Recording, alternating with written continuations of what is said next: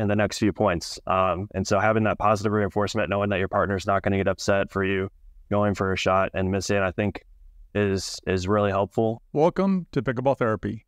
This is the podcast dedicated to your pickleball improvement. Think about it in terms of pre-play, right? So the phase before you step out onto the court, the phase while you're playing the game, and then the phase after you play the game. Maybe it's a better world if we give them the benefit of the doubt rather than going to, well, you're just an a-hole. At Pickleball Therapy, it's all about helping you achieve your pickleball goals with a focus on the mental part of your game.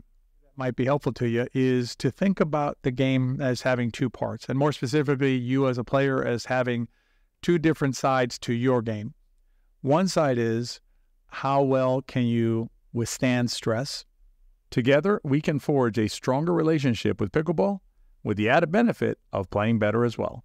You want to take a custom approach to your improvement. It's not a one-size-fits-all. For instance, a video that you see on YouTube that says, these 5 tips are what you need.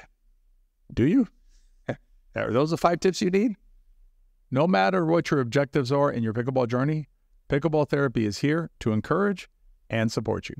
Our mission is to share with you a positive and healthier way of engaging with the sport that you love. So don't practice, 82 different shots, a little bit here, a little bit there, and not be very good at any of them. Practice the 3 shots I just mentioned, if you want to use those, and become very good at those 3 shots. And you'll be amazed at how well you can play. Do you mind sharing those stats that you shared with us about the net and the percentages of winning? The team that hit fewer volleys into the net during that entire match, which could be 3 games up to 5 games, that team won 72% of those gold medal matches. Tune in weekly on Apple, Spotify, YouTube, or anywhere you listen to podcasts. New episodes drop every Friday. Lots of inputs because there's a lot of different things that happen in a game. A game is actually, if you think about it, a game is a series of rallies that some are in your favor, some are not in your favor. And then at the end of the contest, at some stage, one of us reaches 11, and that's the end of the game.